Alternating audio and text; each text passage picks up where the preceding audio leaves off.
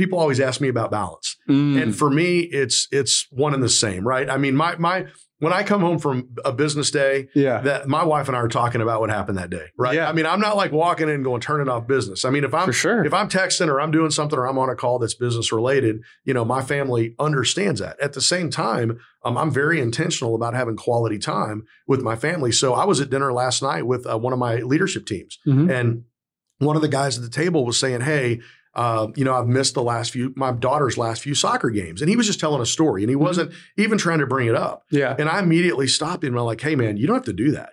Like, you don't have to do that. Like, my expectation of you is not that you're missing your daughter's soccer games.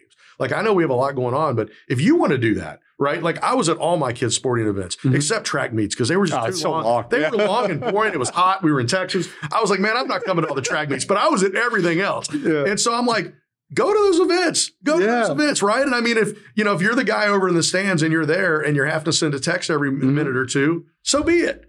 So be it. But go to them, be there, be part of it. So you don't have to miss that stuff. Yeah. So how did you develop that? Because obviously your kids are young adults. They are now. 24, 27. Yeah. So when they were growing up, how did you navigate that as coming up in business? There's a lot of people who would love to not have to work on those things, but entrepreneurs, I think they really, it's tough for people to find that balance. So how did you, I guess a better question is like, were you always that way? Or when did you really realize that, hey, like this stuff's important to me? Well, and let me just say this, my wife's awesome. Yeah. So, I mean, in our first, we've been married 27 years. In the first 20 years of marriage, it's funny, since our kids are gone, she's interested when I'm going to be home for dinner. Like, what's going on, right? And so, I mean, now it's more interesting. But the first 20 years while I was just building businesses, I never got that call of, hey, when are you coming home, right? I mean, and I was home. But I mean, if I wasn't, I never had that pressure. So first of all, I just had a hugely supportive wife and she was just awesome about that. But here's what I think I did that was intentional. And I brought my family into what I was doing professionally.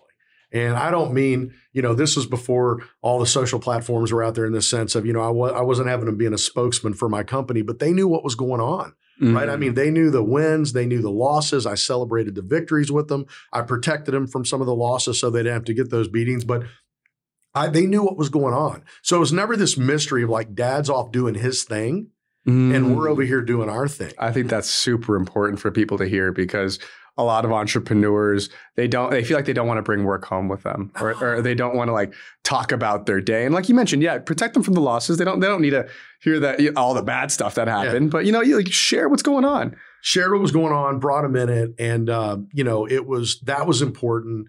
And I think the other big thing is that, and this may go against every parenting book in the world, two of my best friends on this earth are my two sons. Right. And so here's what I can tell you.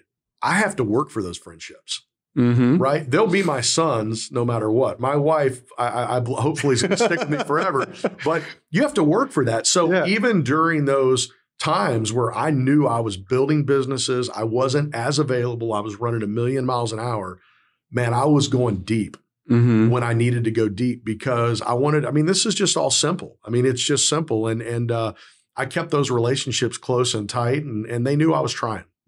Right. And people give you a lot of grace, even your own family. Can you expand on that a little bit more? So I think it's super important for entrepreneurs to take time for their family because there's how many stories have you heard of people who are, wildly successful and they got no one around them? It's unreal. Yeah. It's unreal. I mean, it's like, it's like you and I were talking about a second ago about community, right? I mean, your first community is your family, right? Yeah.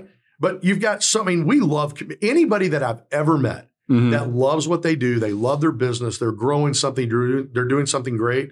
They love the people we're doing it with. I've never found an entrepreneur that's been successful that said, I hate my team. I hate my people. I hate my office. I hate the industry. Never, right? I mean, maybe somebody's like made some quick money off of something they didn't really care about, but it's important to have that community aspect. So when it comes to the balance, even your friends and your family, and that are out there. I really didn't buy into the work life, personal life separation. To me, it was integration.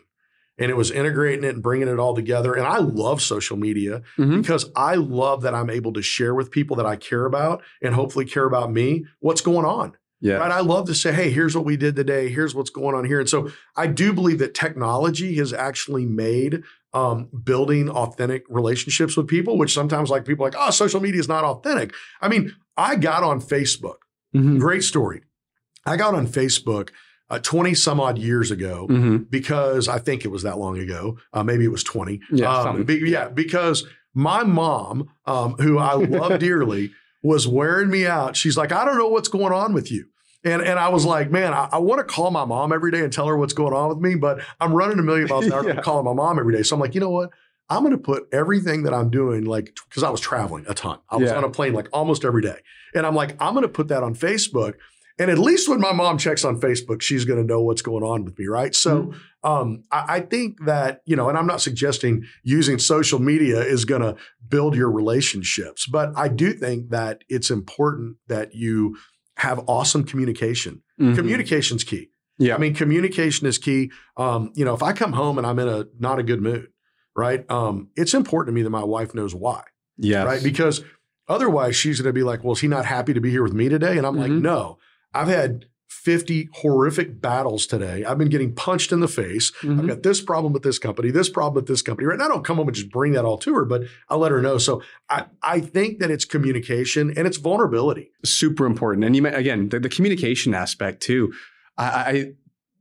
Entrepreneurs forget how interesting your challenges are. Right. Yeah. And so like when you start, like you mentioned posting about it, or when you're sharing it with your partner, like they're like, oh, wow. Like they want to be involved. They do. They do. So one word of warning. Yeah. So I've been married for 27 years and I've been talking to my wife about business for 27 years, right? She's been listening to me for 27 years. Here's the problem.